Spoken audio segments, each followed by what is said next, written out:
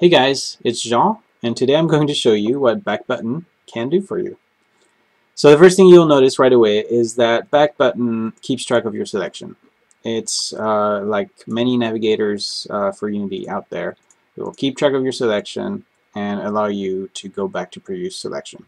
You can do this by using the previous button or next button.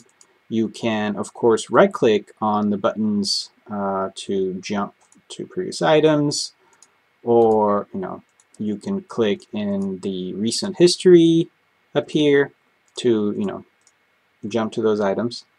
But, and that's something that is unique to back button, you can actually use your mouse. So if you can hear it, I'm actually using my mouse previous and next buttons, or X1 and X2. And back button actually catches those events and makes sure that your selection is updated. Another thing that back button does is give you a simple favorite system. So let's say, for instance, I wanted to favorite this frog prefab. I can just click on the star. It will appear in the favorite row. Same thing with these, and of course I can unfavorite as much as I want. If I do the same thing with scene project objects, then it will go in the bottom row because these favorites actually will stay if you change scene, but these will not.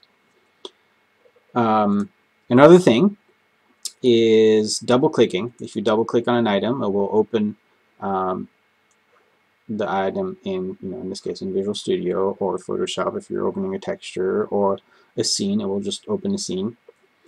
And if you double click on the scene object, for instance like this frog prefab or this whole leaves too, it will focus the scene view on it. But that's not all. One of the coolest features of back button is the drag and drop support.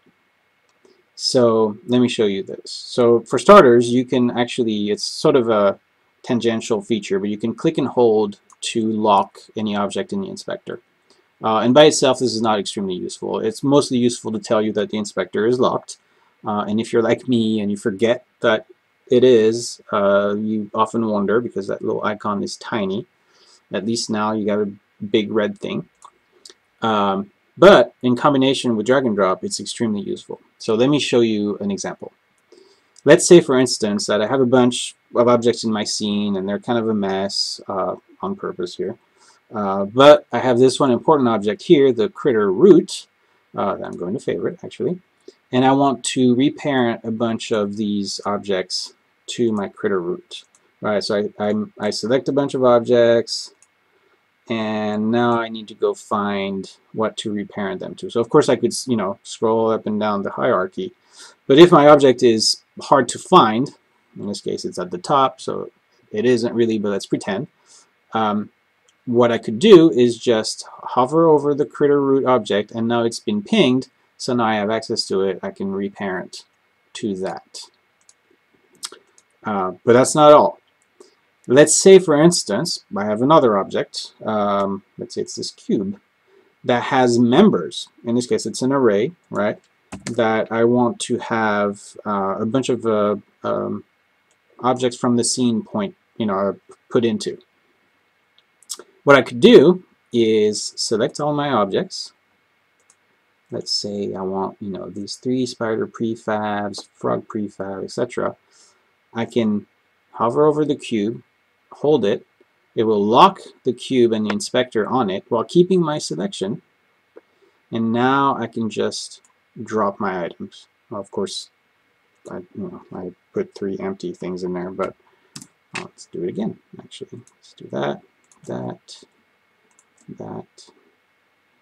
and now I'll do this.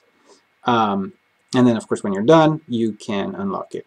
So this is something you could have done before. Of course, you could just lock the item, then you do your selection, and then you drag and drop. But this allows you to sort of like skip that step. And it's extremely useful when you're assigning textures to materials, or array of objects or components or anything like that. that about covers the features of Backbutton. I hope you enjoy it. Thank you.